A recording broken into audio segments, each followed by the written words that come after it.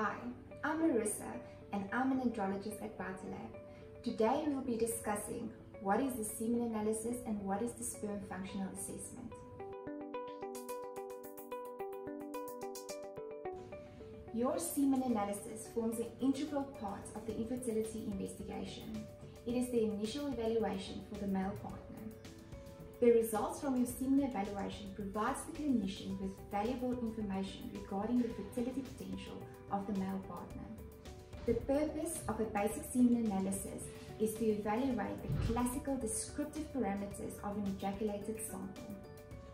The macroscopic parameters that are being evaluated is the color, the liquefaction, the viscosity, the volume and the pH of the sample. The microscopic parameters that are being evaluated are the concentration, motility and vitality, the morphology, as well as the presence of debris and other cellular components that might be present in your ejaculate.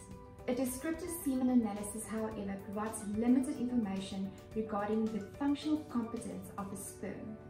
Therefore, additional tests are needed for us to assess what is the sperm's ability to fertilize an oocyte. That includes a diagnostic assessment as well as the functional evaluation of rapid progressive and progressive motility using computer-aided sperm analysis, or CASA as we refer to it. So the CASA system can also be used to calculate the percentage of sperm that has the ability to penetrate the cervical mucus during natural fertilization.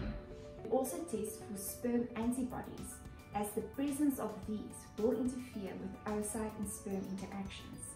The CASA system is also used to test for hyperactivation. It is now generally accepted that sperm hyperactivation is physiologically important for fertilization. And finally, when there's an indication, we can test for sperm DNA fragmentation. The results from your sperm functional assessment helps us to make an informed and comprehensive decision on the management of the patient as well as the couple.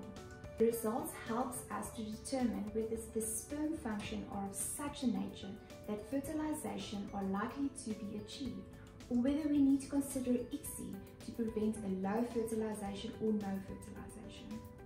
With this said, the sperm functional assessment helps us choose the most appropriate form of assisted reproductive treatment if needed, whether that is timed intercourse, intrauterine insemination, IVF or ICSI.